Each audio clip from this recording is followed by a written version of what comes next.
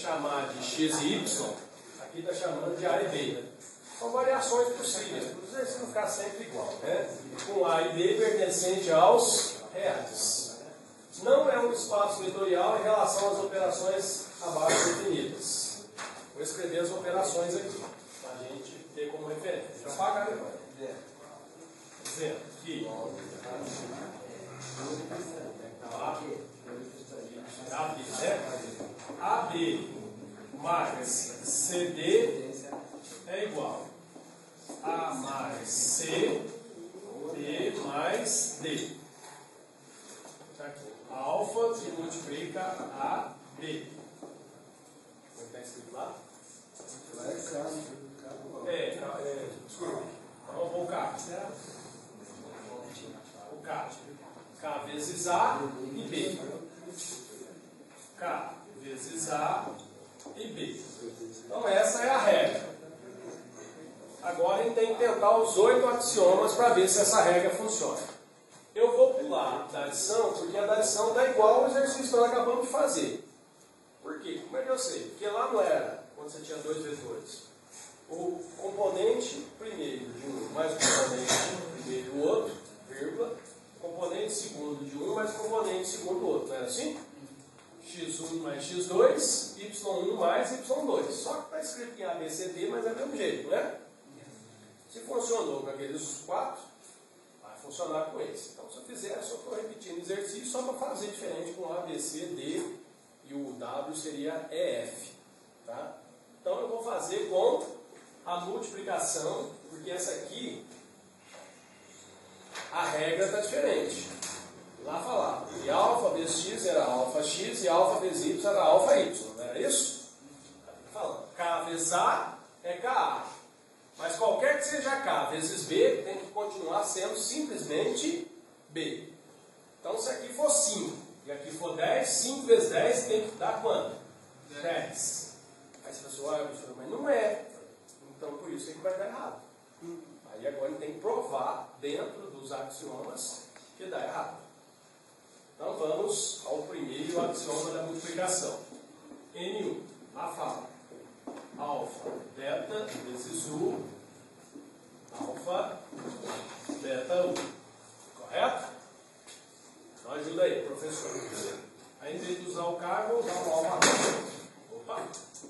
Alfa, beta, vezes U é quem? AB. Correto? Vamos ver. Na hora de multiplicar, alfa, beta vezes A, o que vai dar? Alfa, beta, A. Alfa, beta vezes B, o que vai dar? Não vai dar B, ó. Tá a regra. Se não seguir a regra do exercício, vai errar. Acabou. Vamos lá. Alfa vezes beta vezes U. U é A e B. Correto? Alfa vezes. Beta vezes A é o quê? Tem que responder, gente. Beta vezes B é o quê? B. Siga a regra. Alfa vezes beta A, o que é? Alfa, beta A. Alfa vezes B é o quê? B. Bateu? Ok. Axioma verificado. Axioma 2. Alfa. Qual que é o 2? Alfa mais beta. Alfa mais beta vezes U. Alfa. U mais beta U. Tudo bem. Lembrando que a regra é um número real vezes um vetor. Porque às vezes a gente tem alguma multiplicação lá dentro, número vezes número. Aí não é número vezes vetor, aí você segue a multiplicação normal. Substituindo, temos alfa mais beta vezes AB.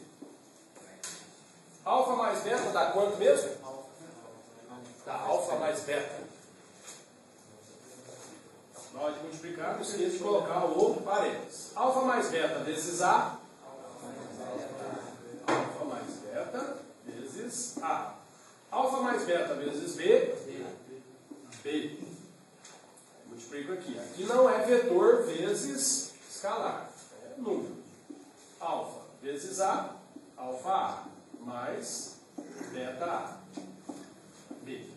diferença?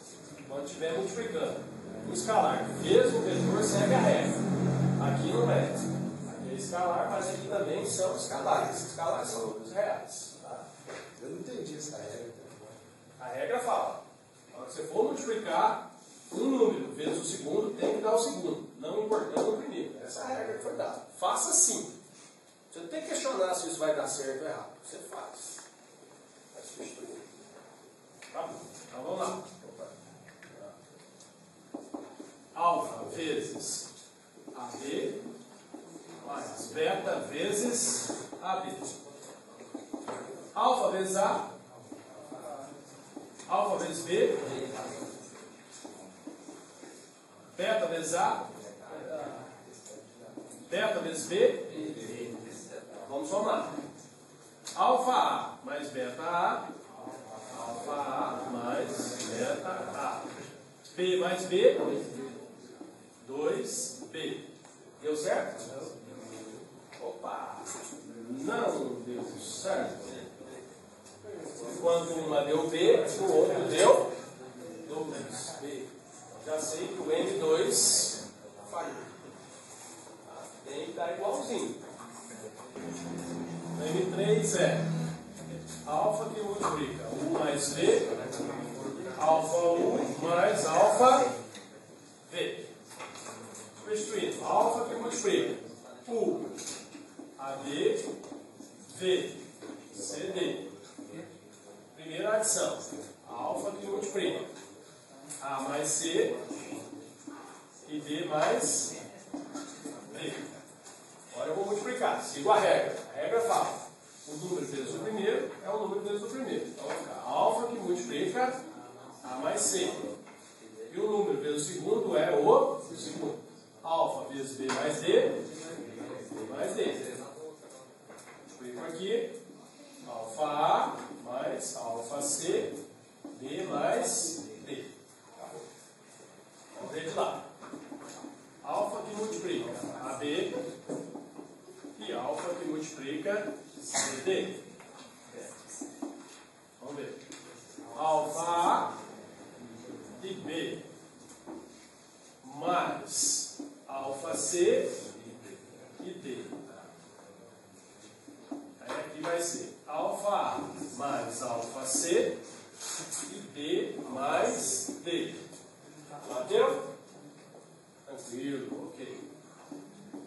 Então, por enquanto, só o 2 que deu errado. Vamos ver se o 4 vai dar. M4. 1 vezes AB tem que ser igual a AB. 1 vezes A é A. 1 vezes B tem que ser B.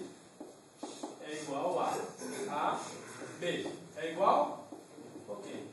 Então, o único axioma que deu errado foi o segundo da multiplicação, o M2. Tranquilo?